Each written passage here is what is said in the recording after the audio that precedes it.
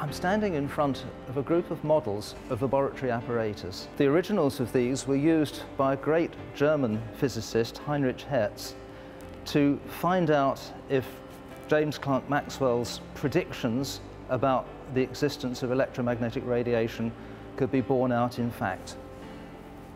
And he succeeded, using that dish to transmit shortwave radiation.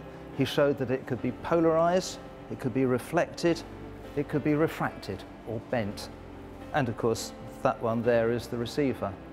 He generated these waves using this little spark gap, just creating sparks jumping across two poles, and the radiation spread out. This was the practical beginning of wireless telegraphy or radio.